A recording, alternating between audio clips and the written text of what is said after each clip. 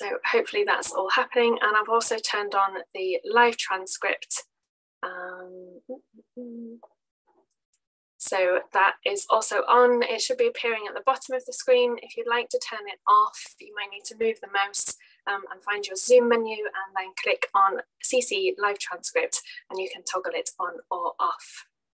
So thank you very much for joining us this morning, and without further ado, I'll hand over our two presenters. So please welcome Xuanhong and Qiongyue, and they are going to present on We Make the Grey White, a critical lens on proofreading services in UK academic settings. So thank you very much.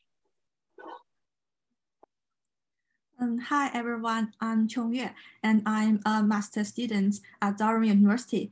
Since my co-researcher, Dr. Guo, is sick today and she is my supervisor this year, and I will cover the presentation today and she will be in charge of the slides.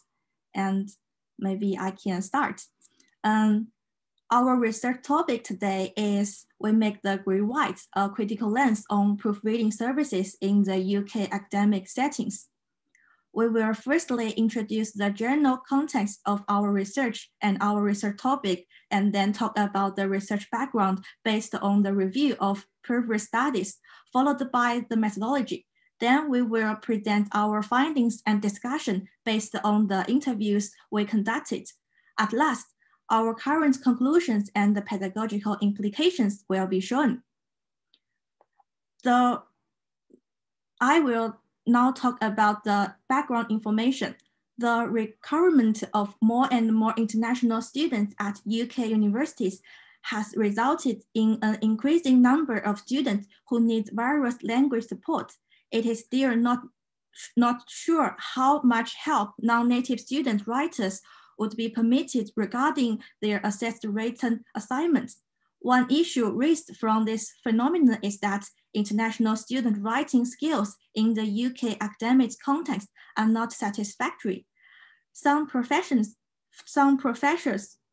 even comment that there is an increasing number of students whose written English are not really good. Within the field of international student academic writing, other areas have been explored, such as lectures text requirements and students' understanding of these requirements and of their audience, various disciplinary and institutional norms associated with writing, which vary in their stability and so on. The area of proofreading services for student writing has not been thoroughly investigated. Specifically, the term proofreading itself and proofreading practices are potentially problematic as different proofreaders carry out quite different types of interventions under the broad umbrella of this term. One of the few studies focusing on proofreading in student writing reveals that in the UK university context, proofreading has been unregulated. Specifically, anyone could claim themselves as a qualified proofreader, no matter whether they have relevant qualifications, experience, knowledge, or training.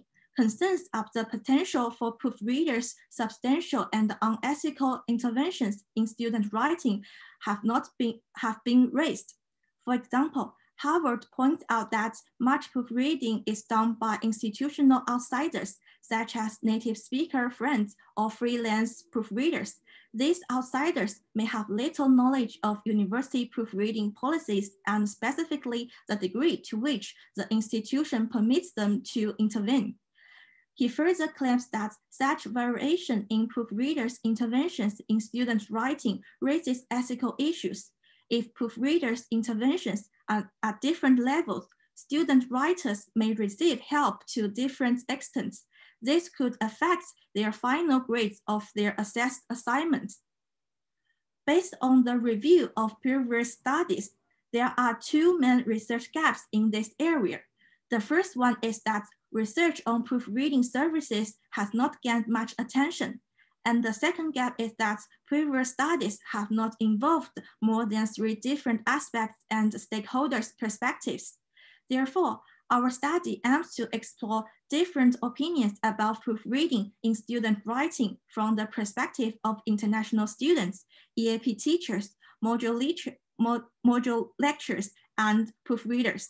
Our student participants are Chinese students who are part of the largest international subgroup, which needs further investigation. The uniqueness of our student participants is that they have different EAP proficiency due to their different academic backgrounds. While all of them are Chinese native speakers, their EAP writing is influenced by their mother tongue, and they hold similar attitude towards academic integrity and ethical issues because of being exposed in the context of the Chinese academic settings before studying in the UK. Some of our teacher participants have the dual roles of an EAP teacher and a proofreader, which provides a multi-dimensional views of our research topic. From my personal point of view, both of us were users of proofreading services, are interested in EAP teaching, and once were EAP learners. That is the intentional motivation for this study. In order to make clear what we refer to when talking about proofreading in our research, we need to give the term proofreading at least a journal definition. According to Harvard, Austin, and Macaulay, the definition of proofreading in student writing is as follows: third-party interventions that entail some level of writing annotation on assessed work in progress. In comparison with that definition, the more traditional restricted definition of proofreading for publication is a process of defining typographical linguistics or positional errors or omissions. It could be seen that the definition of proofreading for publication is much more concise and precise than the definition of proofreading for student writing. That might be the reason why the industry of proofreading for students is unregulated. Actually, there are different terms that proofreaders use to introduce their services, such as proofreading, editing, and error correction, though proofreading has been the most popular one. Because of the term proofreading and its related practice are not consistently regulated, or at least not universally regulated, previous studies demonstrate different views of this topic. According to Turner and Scott, ethical issues in proofreading services could be solved by the faculty or the university.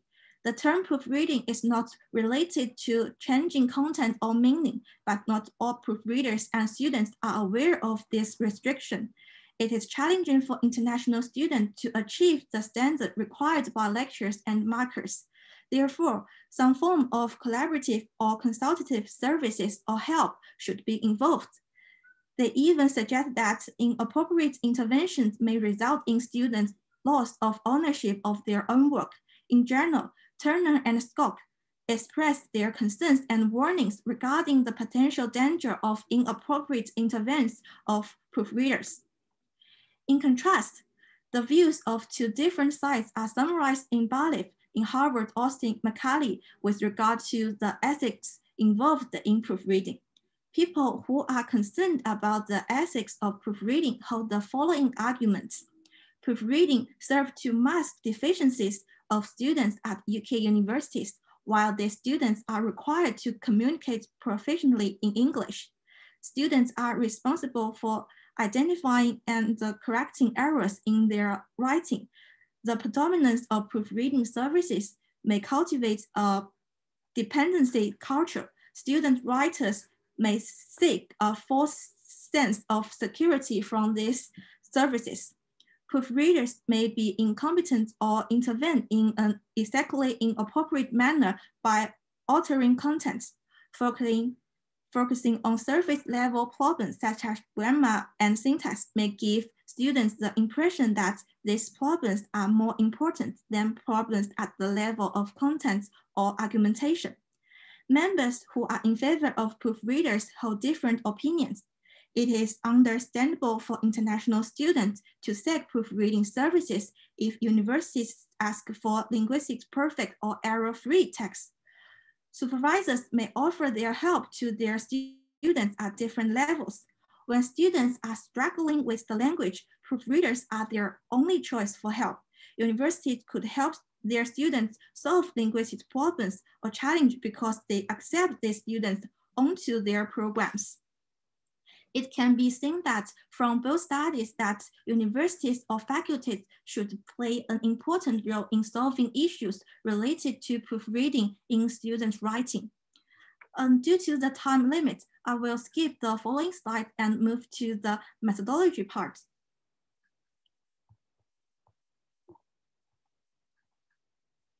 The approach, due to our methodology that we used, the approach of semi-structured interview was applied in our research. Till now, we have already interviewed 14 participants, including 6 students, 5 teachers, 2 of whom are also EAP teachers, and 3 proofreaders.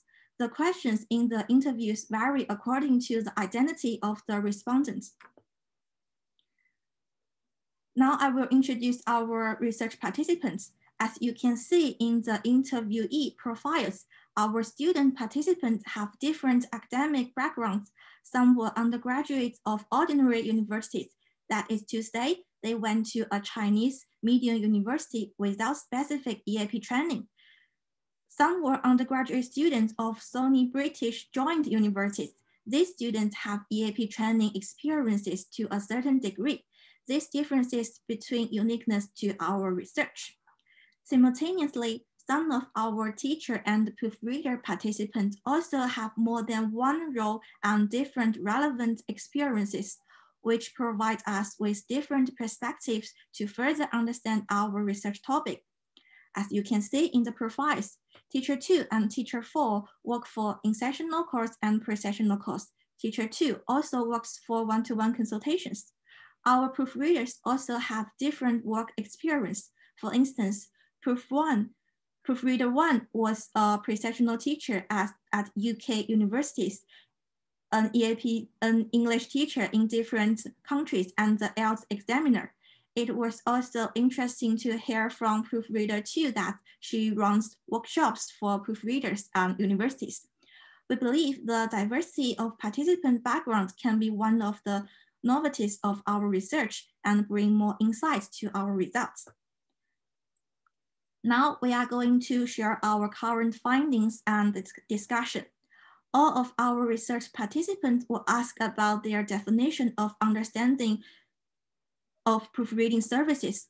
All participants mentioned that proofreading services refers to sentence level correction of spelling, grammar, or punctuation. Students and proofreading participants agree that proofreading services should ensure the clarity of writing. Several students and lecture participants define proofreading services as advice from the second eye.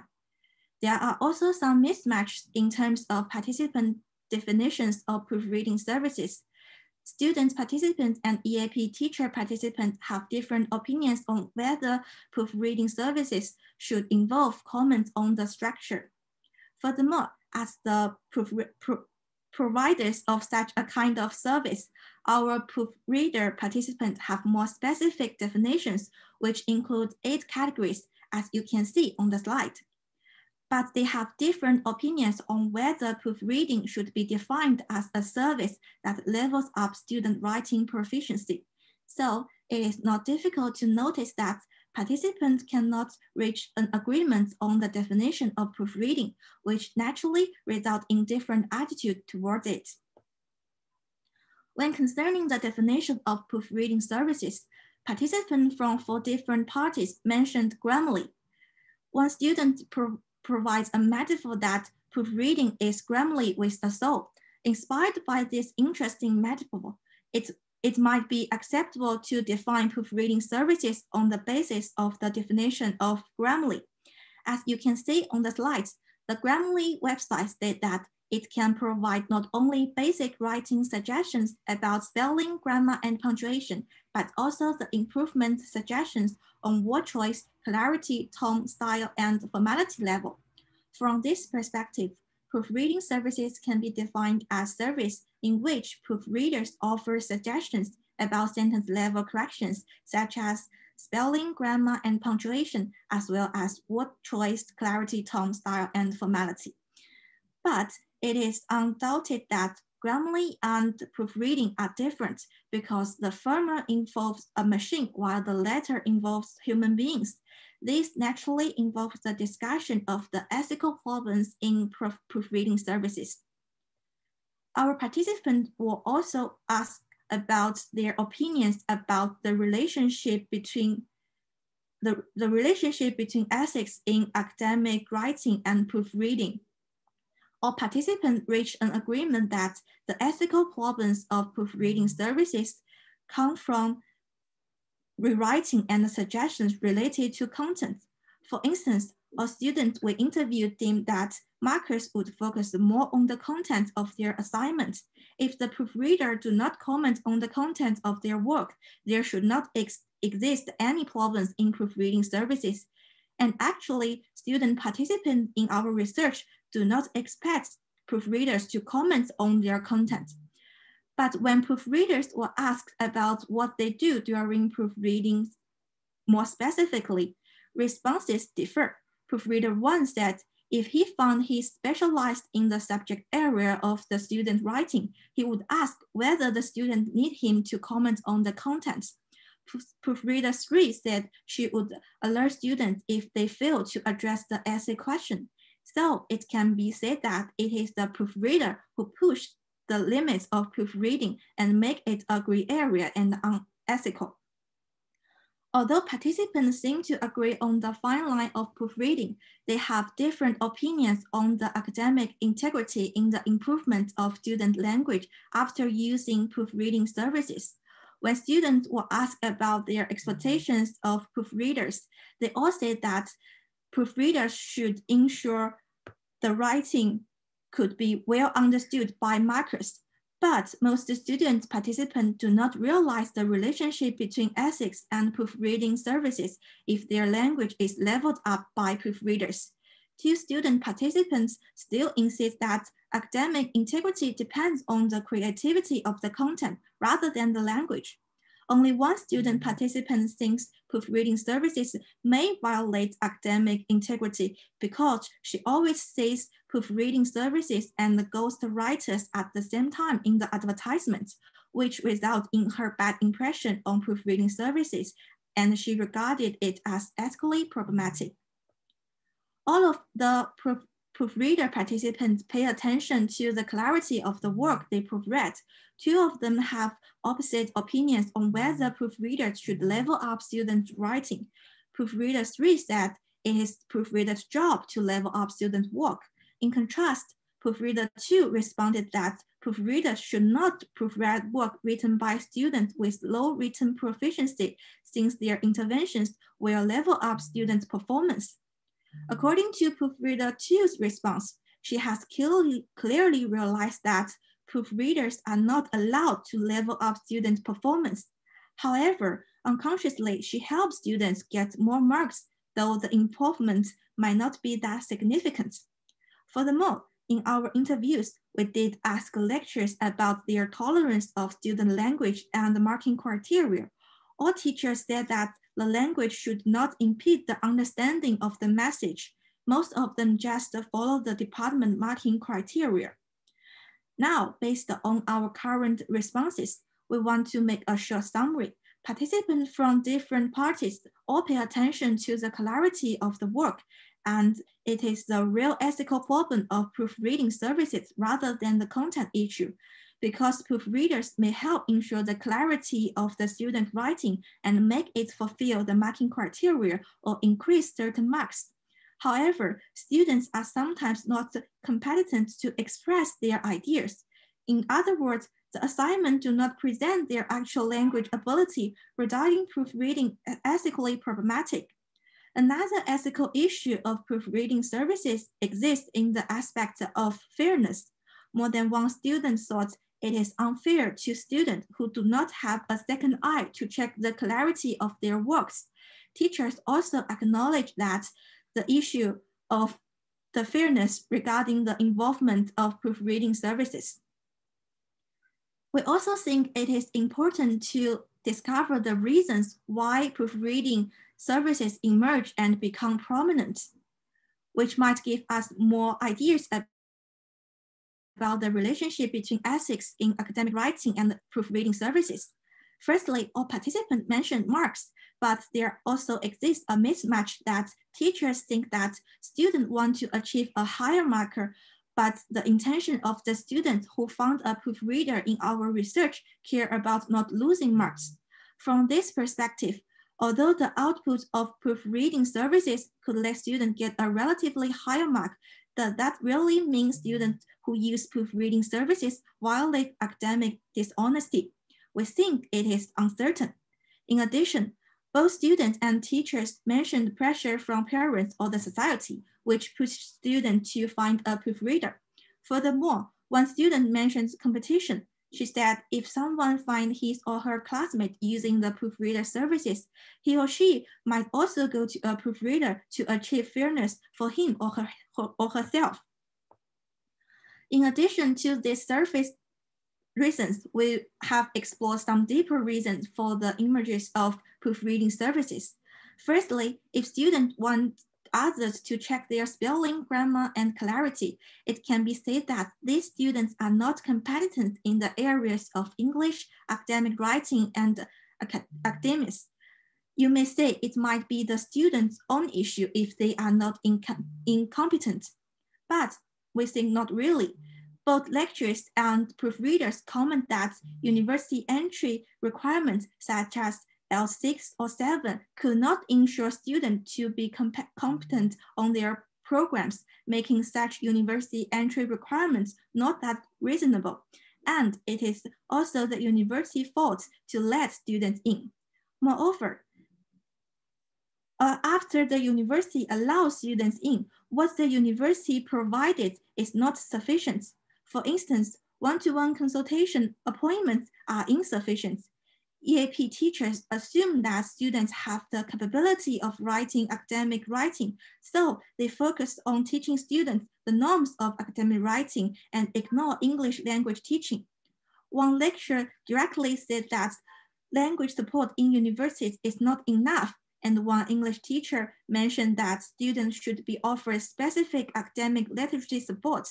From this perspective, we deem that the universities should take more responsibilities. Our participants will also ask about the differences between EAP teachers or teachers from one-to-one consultations and proofreaders, as some of them naturally compare them. Firstly, EAP teachers or teachers from one-to-one consultations are qualified, and students expect to learn from the feedback given by these teachers, while proofreader services have both good or bad proofreaders, and the barrier for entry this industry is quite low. So several students said that they do not trust the proofreaders, let alone learning from them. Secondly, lecturers and students think that communication between EAP teachers and students is always a dialogue, while feedback from proofreading is always a monologue. From this aspect, EAP lessons and one-to-one consultations are more pedagogical since students can communicate with EAP teachers while they cannot sit next to the proofreaders. Lecturers and students also agree that proofreading works on the writing, which is the product, while English language support works on the writer, which is the person, the student. In this regard, students could learn more from EAP teachers and one-to-one consultations, as their aims is to help students improve their academic skills.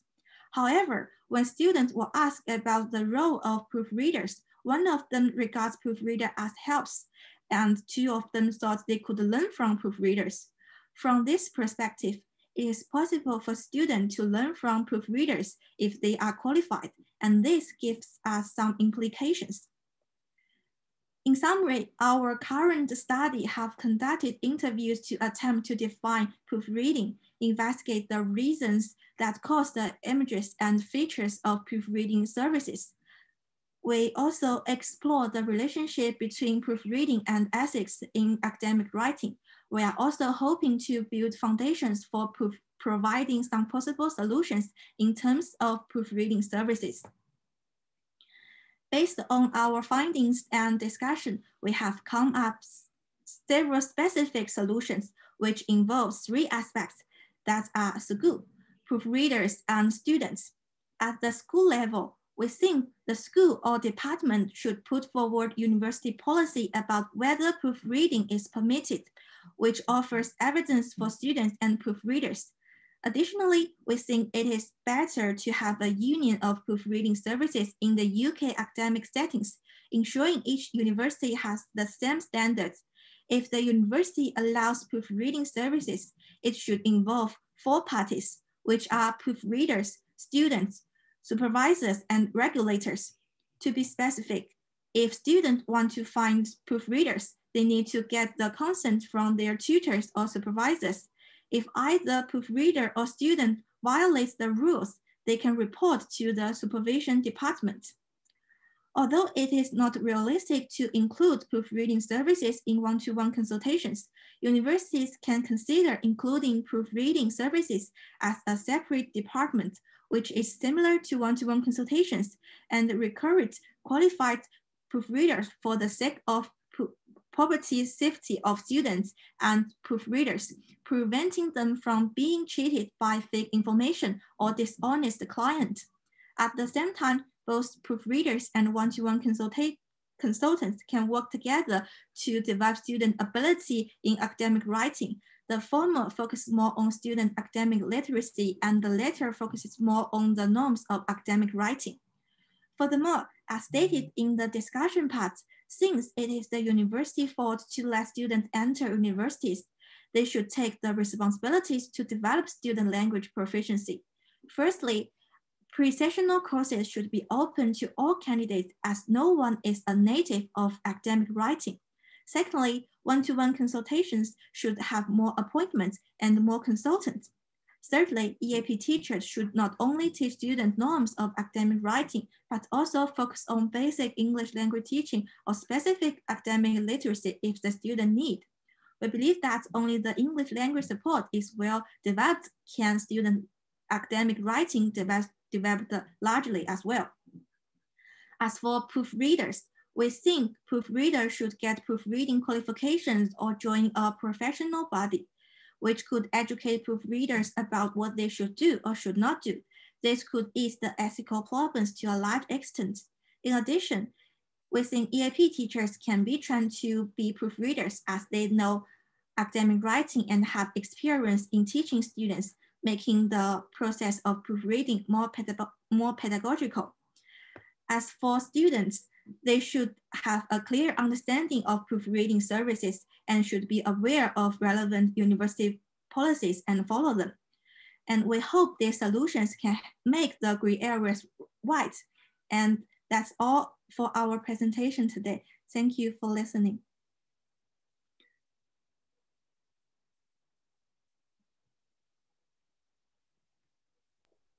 Okay, thank you very much to our presenters. I'm going to stop the recording.